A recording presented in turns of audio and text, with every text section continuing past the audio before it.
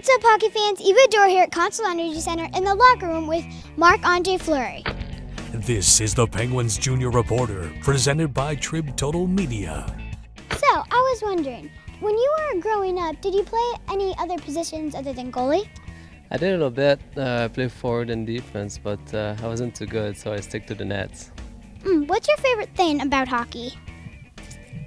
I don't know. That's what I like to do the most. You know, it's a fun game. I get to hang out with a lot of good friends and have a good time.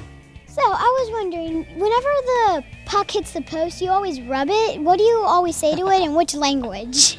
I always say thank you, just because you made a big save for me.